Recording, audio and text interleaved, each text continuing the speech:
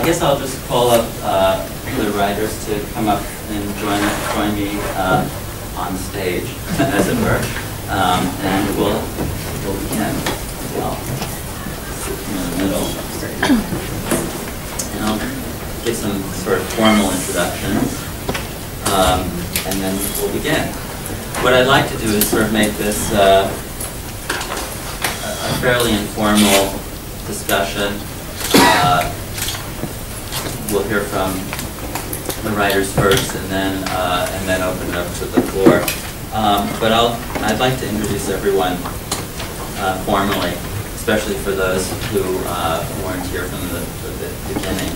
So Nathalie Handal, to my right, has lived in the United States, Europe, Latin America, and the Arab world. She's the author of numerous books, most recently the critically acclaimed poet in Andalusia and Love and Strange Horses, winner of the Gold Medal Independent Publisher Book Award. Handal is also the editor of the groundbreaking classic, The Poetry of Arab Women, a contemporary anthology, winner of the Penn Oakland Josephine Miles Book Award, and named one of the top 10 feminist books by The Guardian, and co-editor of the W.W. Norton landmark anthology, Language for a New Century, contemporary poetry from the Middle East, Asia, and beyond, considered among the 10 greatest international anthologies by the Academy of American Poets. She teaches at Columbia University and writes the literary travel column, The City and the Writer, for Words Without Borders.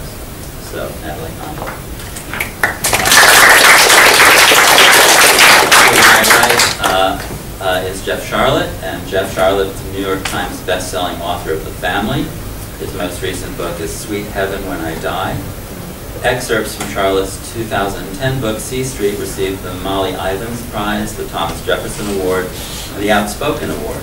Sharlet's edited books include Radiant Truths and Believer Beware. He is also co-author with Peter Manseau of Killing the Buddha, based on the online literary magazine of the same name they founded together. Sharlet is a contributing editor for Rolling Stone, Harper's, and Virginia Quarterly Review. His work has also been featured in the annual Best Music Writing Volume, GQ, New York, Oxford American, and other publications.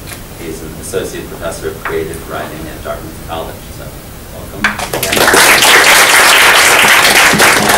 And Inara Verzemnieks, to my left, is her essays in journalism have appeared in such publications as the New York Times Magazine, Tin House, The Atlantic, and Creative Nonfiction, a Pushcart Prize winner, and the recipient of a Rona Jackie Writers Award. She holds an MFA from the University of Iowa's Nonfiction Writing Program. Before receiving her MFA, she worked as a newspaper reporter for 13 years and was named a finalist for the Pulitzer Prize in feature writing. In the fall, she joins the creative writing faculty at Oregon State University as a visiting assistant professor. Her first book is forthcoming from Norton. Inara.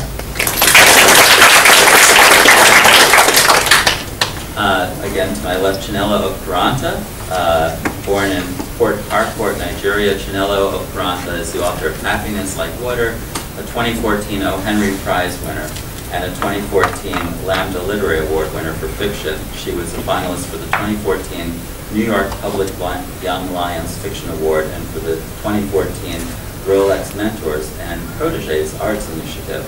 Her stories have appeared in Granta, The New Yorker, and Tin House, among other journals. So, welcome, Handal.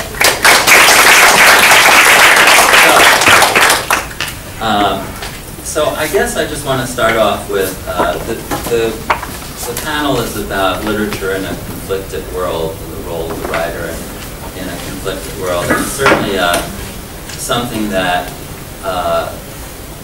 that I've always been or long been interested in. And yet there are, I would say, two camps of writers, at least two camps of writers. One type of writer who says that writers, the only thing that they have to mind is their art.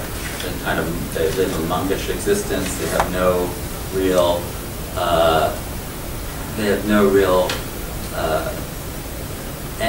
any kind of obligation to the larger world except to create art that is lasting. And then others, some writers that I've always admired, like the American writer Stutz Terkel and Grace Paley, who had a somewhat more activist role, and felt that the writer should also be politically engaged. So this is kind of the first thing I want to talk about with you all, because I know that you all write about, in many ways, different conflicts, and some of them long past, some of them ongoing, some of them ancient. Chinelo, the war in Biafra, Inara, the Soviet Union, and the effects of the Soviet occupation on Latvia. Jeff, the American fundamentalism, Cossacks, and many other things, and Nathalie, Palestine. And so I'd like for us all to think about our own relation to that, and maybe start off by asking Nathalie to read a few poems that deal with conflict and stuff. So I wasn't going to read, I would just ask, hence the computer. I've never done this, so hopefully I can read from the computer. I was in the West Bank the whole summer. So I was there when the Gaza conflict began. Nobody at that time could have predicted that we're used to these conflicts over there, but this particular one sort of changed a lot the spirit of the people in the West Bank, in Gaza, and the Palestinians inside 1948, which would mean that they're Israeli citizens. They're Israeli citizens. They hold Israeli passports. I don't know how much of you, how many of you know. How many of you know? You have an idea of the Palestinian-Israeli conflict? Yes, most of you. Okay, so you know what I'm talking about when I say that. And I think what this did was it left a lot of people hopeless. That's one of the, I think, worst place to be in a conflict, because there was always sort of a hope that perhaps we can get to some sort of space where we could at least live as neighbors. I don't know if this is realistic or not. I don't know, if people really were serious about this idea, but it was in the minds of many. Anyways, I could say that every day was a very painful experience. And what I've learned about war is that it forces you to choose sides, okay? And so once you've chosen sides, it's very difficult to find a space where you can have this dialogue.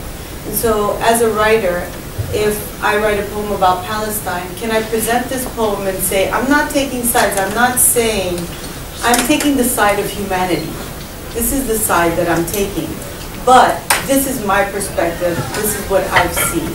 So it's not that I write this and I say, oh, I don't want this to exist, I don't want the state of Israel to exist, or I'm anti-Semitic, or this or that. It's saying, this is my narrative, okay?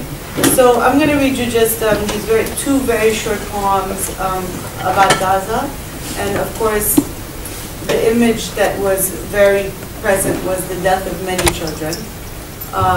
And then I'm going to read you a poem about identity, but it involves a lot this sort of history that we carry inside of us. The Gazans. I died before I lived. I lived once in a grave. Now I'm told it's not big enough to hold all my deaths. Tiny feet. A mother looks at another, a sea of small bodies, burnt or decapitated around them, and asks, how do we mourn this? Talhamiyya. So Talhamiyya in Arabic means Bethlehemite, which is where I come from. And actually, when you come from Bethlehem, Jerusalem, really, now the wall divides them. It's only 7 miles apart. They've always been sister cities. And growing up, having this Bethlehemite identity, I really was, exposed to a different identity within the Palestinian-Israeli conflict, one that really, where Christian, Muslim, and Jews live, because as you can imagine, this is Bethlehem in Jerusalem, right? So, Tamhamiya. I heard I'm an Armenian who believes that stars are the pieces of lightning history left to space. I heard I have Roman blood and my brother is Turkish and Greek. I heard my heart is by the Mosque of Omar, by the Nativity, beside a talisman and an old man without teeth or keys.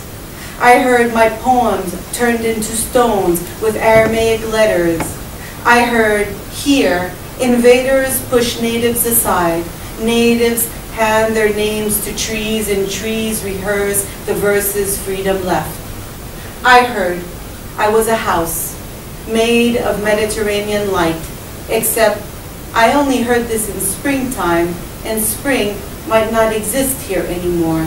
They took all of our trees.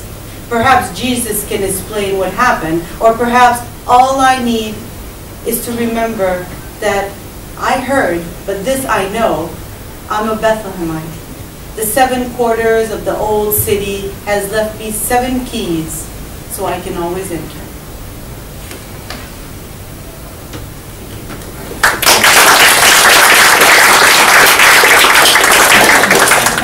Thanks for doing it on short notice, too. So let me continue then with the rest of the panel and see if I can engage you with that sort of central question of your role as a writer in that conflicted world. So maybe I'll start with you now. Well, I'm a fiction writer, and I guess in general, I think that what most of us think as political just boils down to the domestic anyway. And so in my writing, I write domestic narratives. I write about families, and I write about the conflicts that are going on within those families.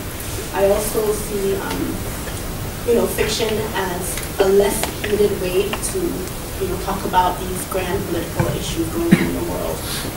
Fiction is, in a sense, a mirror into reality, but it's also a shield from it. And so when we talk about these created characters that are not necessarily, us living people, I feel like it allows sometimes the conversation to happen, in a way that flows maybe a little bit more than if it were, factual people, real life people. Sometimes that doesn't work, but sometimes it does. But so that's how I see my role as a writer. Of course, other genres succeed in doing things that fiction also can't, or sometimes they just share the work. What's interesting for me, I feel like I'm coming out of a sort of my first career as a journalist. You are supposed to be, especially in the newspaper tradition, you're supposed to be neutral. You are not supposed to take a side. But of course that's impossible. Of course there's always sort of a personal way in which you're filtering and processing that information. I think for me, I feel a lot of resonance in what you were saying, because I think a lot does come down to the way in which these things play out in a daily way, in day-to-day lives. And I feel like what I'm really interested in doing is trying to document that. I'm really interested in trying to find a way to take things from sort of a very abstract and broad sort of view down into the day-to-day. And so I feel like my obligation in a way, though, in sort of what I'm trying to do, it does have sort of, it has, I have an effect in mind. I want people to feel something. I want them to feel and to care. I want them maybe even to rage. I want to provoke a response. Yeah. I might be the odd person out here and writing toward and into conflict pretty consistently. What you left out of my introduction is that Ann Coulter, very mega best-selling, I'm little best-selling, she's mega best-selling right-wing pundit in America, calls me the stupidest journalist in America. And I'm very proud of that. And I think you know, a writer thing that Inara and I both sort of go back to a lot is a writer named James Agee, who I mentioned, I think, the other day. And James Agee, in his great book, Let Us Now Praise Famous Men, this attempt to document the condition of very poor farmers in the American South in the 1930s, spoke of trying to capture the cruel radiance of what is, the cruel radiance of what is. And the very word cruel clues you into this is not a neutral and calm description. It's a description that's informed by a recognition of your place. Inara says we try and bring it closer to the flesh and blood. And when you bring it to the flesh and blood and out of the abstract, you're there. So the example maybe I would give is my book Sea Street, writing about the so-called Kill the Gays bill in Uganda. And I had written another book about the organization, the American organization that sponsored it. And so I knew them very well. And the author of this bill, which was to provide the death penalty for queer people and 7 years in prison for what I'm doing right now, talking to you about it. 3 years in prison if you knew a queer person and failed to report them within 24 hours, regardless of whether they were your brother, your son, your daughter. Really, they were very proud of the most draconian law, and they were very open that it was a genocidal law. That was the plan. That was the plan. And the author of the bill knew who I was, knew where I came from, and invited me to Uganda to spend some time with him. Right? And there was no sort of sense of like, hey, I'll just be open-minded sort of about this. I'm pretty closed-minded about genocide. And when I wrote that, there were some American writers who said, Charlotte, we got you, we know which side you're on. And I was like, yeah, I hope you do. I hope you do. And I hope you do because there are stories that I think, and this is important, there are stories that go beyond dialogue, that go beyond reconciliation. The man invited me to Uganda so that we could reconcile, so that we could find common ground. I don't want to stand on common ground with genocide. I want to understand him, and you can get very, very close and very intimate. And there are stories like that. I don't think every writer has to tell them. I think it's fine for writers to be just artists. But sometimes in our reverence for art, we forget that place, that there are places where you do need to think about which side you're on. Well, let me, about Agee. So Agee, when he wrote Let Us Now Praise Famous Men, which I also love, it probably sold about 200 copies in his lifetime, and it wasn't reissued until after he died. It was reissued after he won a posthumous Pulitzer Prize. It's a gorgeous book. It's a kind of messy, crazy, wonderful book that does try to document the lives of migrant cotton farmers in the South, southern United States. But so I wonder, by the time that book became famous, the lives of those cotton farmers was history. That was history. They were already, that whole lifestyle was dying out. And Matthew Arnold said that journalism is literature in a hurry. He said journalism is literature in a hurry. So I wonder if literature is also kind of slowed down journalism. I mean, if there's a way in which that a book, even though it can't make an impact on the moment, what makes it still worthwhile?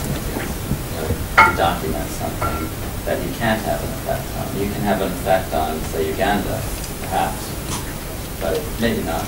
Yeah, you don't write. I don't think you write to have an effect. But to go to Matthew Arnold, it's sort of wonderful because there's a term used sometimes to describe something like the work that Inara and Rob and I all do. This nonfiction hybrid. New journalism was used in the 1960s, and Matthew Arnold actually coins that term almost 100 years before that. And talks about this prose, and particularly in response to a writer named W.T. Stead, who was documenting the sale of underage girls as sex slaves in England at the time, and was sort of this early sort of documentary artist. And he said, well, this is very, very troublesome.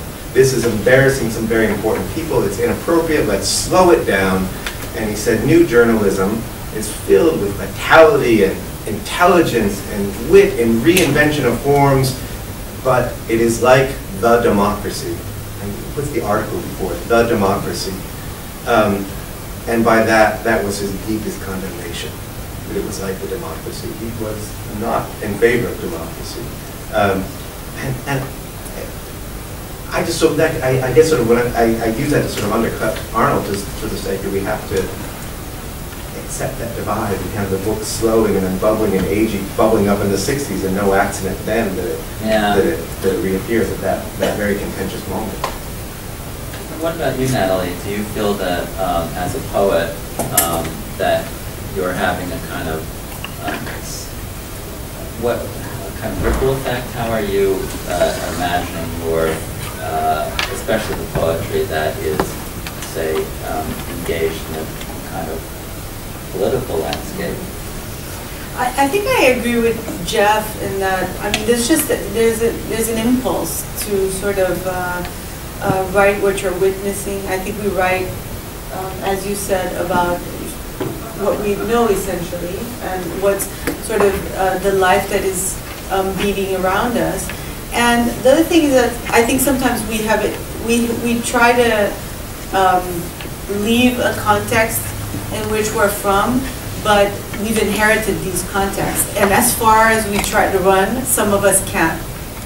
You know, we try to run and then we go back to that space. I know I've tried to run away and I keep coming back to that space. But the other thing is that for me, I mean, I'm very much, you know, Caroline Forche speaks about the poetry of witness, and my life experience, having lived in, you know, 4 continents, having seen conflict not only in the Middle East, but in Latin America and different parts of the world, it's been very difficult for me to sort of not think about those issues and go back to what I spoke, which is this idea of sides constantly, without saying, okay, well, how about the humanity? How do we go back to that? When we edited the anthology Language for a New Century, the birth of that anthology came when Ravi, Tina, and I, after 9/11, wanted to sort of offer the West another view of what it was to come from the East. And also, what was it to come from the East? You know, what did that mean exactly? And so that conversation for me is really important. You just made me think of what a lot of fiction editors say. I think Alan Bergenis once visited Iowa and said what I thought was exactly right, that literature, and he was speaking about fiction, that it was sort of like psychology, but like obsessive psychology, where like certain writers spend their entire lives writing about the same things, like different ways of exploring the same exact issues over and over again. So you'll see like novels or short story writers, and they're different characters, different settings maybe, but it's the same maybe like father-son relationship being explored from different angles. Like they're working out like this trauma or something that happened to them over and over and over again, just in different forms. And I think that's exactly right. For me at least, I know that mine has to do a lot. People notice it even before I do. They're like, oh, you write a lot about mothers and daughters. Or just the fact that I'm from Nigeria. And so I have, you know, it's almost like an obsession with like the political issues going on. And I don't think writers have to deal with that. And I think it would be nice to not have to sometimes have on your mind these really issues.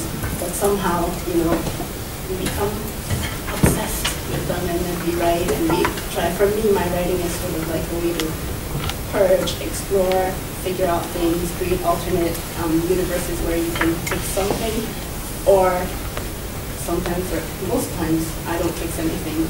Like my book, it's kind of a trick because nothing here is happy. But but anyway, so yeah, that's just something that you really think about when you